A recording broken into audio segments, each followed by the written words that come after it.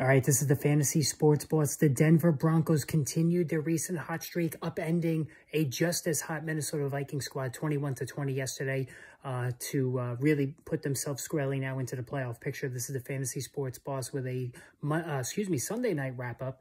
And later on today, there will be a live stream to go over all of the action from Sunday, which we didn't do last night. So I'll make sure I get on there later and you guys can join me and we can discuss all of the happenings from yesterday. It was really running back hell, as I already discussed in one of the videos. You know, Aaron Jones, Kenneth Walker, Donta Foreman, just like the running back injuries were just nonstop yesterday, and it's really going to throw a wrench into a lot of the plans going forward. But the Denver Broncos, once again, got it done, and this revitalized defense is legit. So they really cooled down Josh Dobbs, who was 20 of 32, one interception, 221 yards. He also lost a fumble. He did throw a touchdown pass, one touchdown pass in the game. And as far as running the football, 21 yards on the ground. So, you know, it wasn't a great Dobbs outing, but, you know, he still moved the football fairly decently. The biggest thing to take away from this one is the work of Ty Chandler. So Alexander Madison got 18 carries for 81 yards. Not bad for him, but Ty Chandler, 10 for 73. He was the more explosive back. You know, he also was involved in a passing game, 4 catches for 37 yards. So Chandler looked explosive. And if they're going to split the carries between the two of them, Chandler looks like he might have more PPR juice than Alexander Madison, who we've been, you know, waiting on all season to do something consistently. As far as the Broncos, Russell Wilson, 27 of 35, 259, and a touchdown pass to Cortland Sutton. So he was on point the entire game.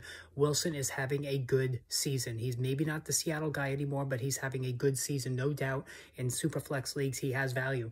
As far as the passing game is concerned for Denver, Samaje Perine led the way, 7 for 60.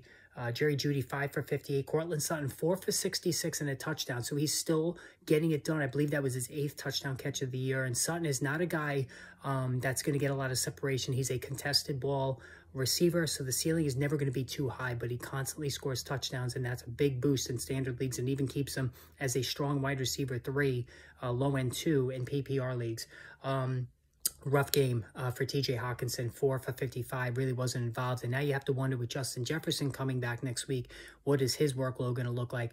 Javonte Williams, it was a no-show outing for him, 11 for 37 on the ground. And I don't even know if he caught a pass in this one, 2 catches for 16 yards. So is he hitting the wall a little bit? Could be. He's missed a lot of time with that knee injury, so he could be hitting the wall there. But again, Justin Jefferson coming back next week. It is frustrating because the following week they have a bye, but at least he's going to be returning soon. All right, guys, hit that subscribe button. More videos on the way soon, so stay tuned.